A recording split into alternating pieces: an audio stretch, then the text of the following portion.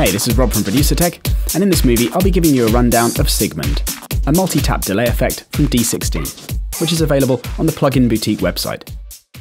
Sigmund is a seriously versatile plugin that you can use to create sounds like this.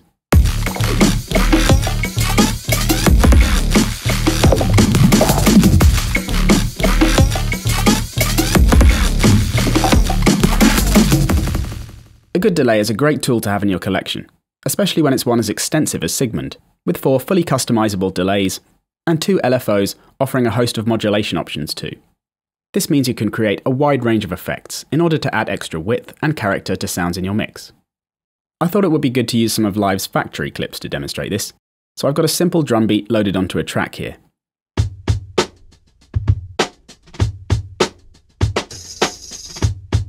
When you first turn it on, you get the classic delay sound straight away, with a single short delay creating a stuttered effect.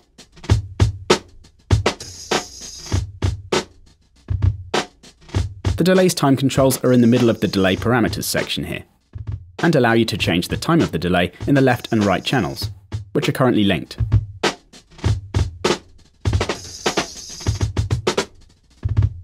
Or you can set the left and right channels independently if you prefer, in order to make more of a stereo effect.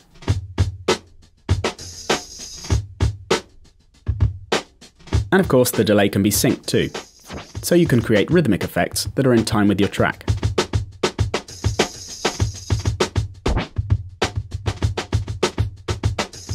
Then below that, there's the classic feedback control, for increasing the level of the delayed signal that's sent back through the effect to be delayed again.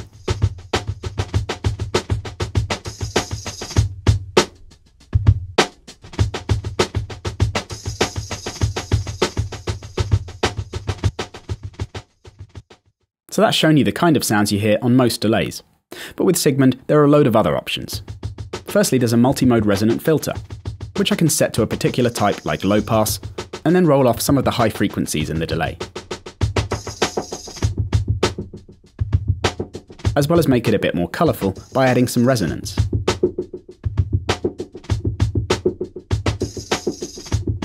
Then below in the modulation section, I can turn up the cutoff dial and then choose one of the LFOs to modulate the cutoff by that amount. The LFO's rate can again be set freely or to a synced amount, with a load of waveform options to choose from too.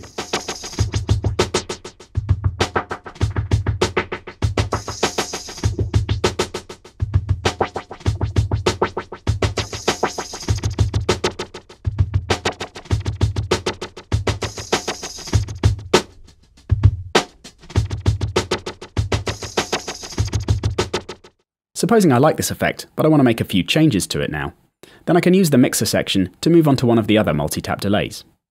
Here you can see select and mute switches for choosing which delay you edit and whether they're on or off, or for using to duplicate delays by holding down Command on my Mac and then pasting a delay from one slot to another. This then allows me to make some changes to it, like maybe changing the delay time,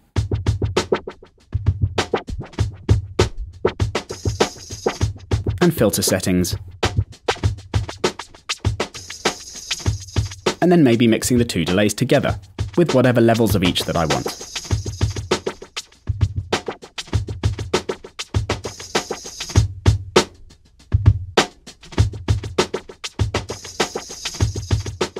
Another cool section here is the Overdrive module, where you can add distortion to the delay for extra effect.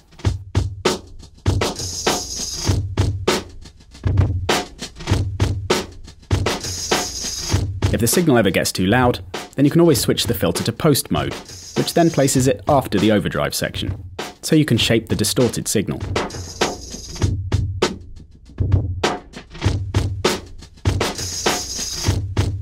There's also an optional limiter on the output though, which means you can make sure any crazy signal fluctuations are kept under control. One other cool thing about the filter is that you can use it to filter the feedback loop as well as the pre-delayed signal, which is another way of getting more control over the sound. For example, I've got a short delay here which is being run through a modulated high-pass filter.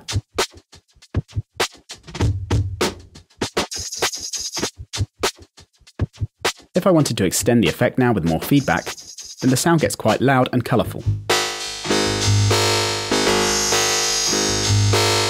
However, turning on the feedback switch in the filter section means that the filter also processes the feedback loop, to roll off a lot of that bottom end in the same rhythmic way.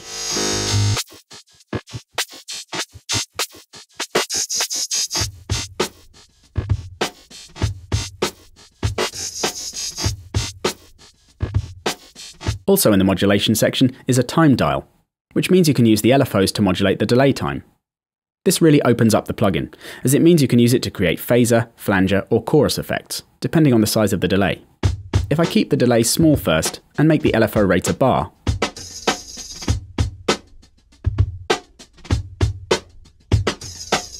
then if I turn up the feedback a bit so it's easier to hear, and then increase the time so it's more like flanging. Then I can increase the time a bit more, bring the feedback down, and unlink the left and right channels to create more of a chorus effect.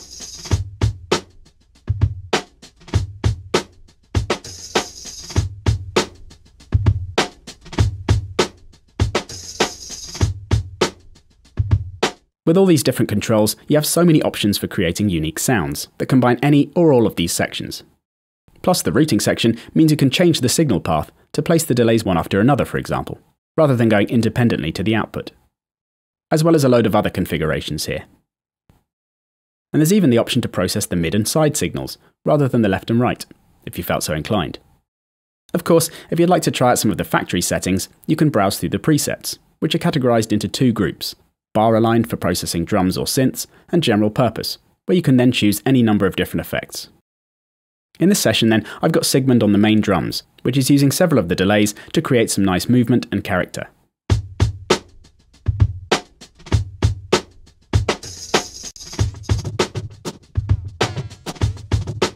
Whilst the other parts, which are again fairly simple clips from Live's library, have Sigmund being used firstly to add a bit of shifting colour to this bongo loop,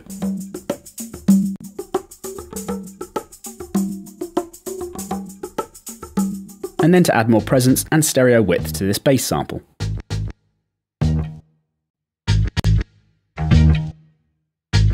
And together you can hear just how much the sound is transformed when the instances of Sigmund are turned on and off.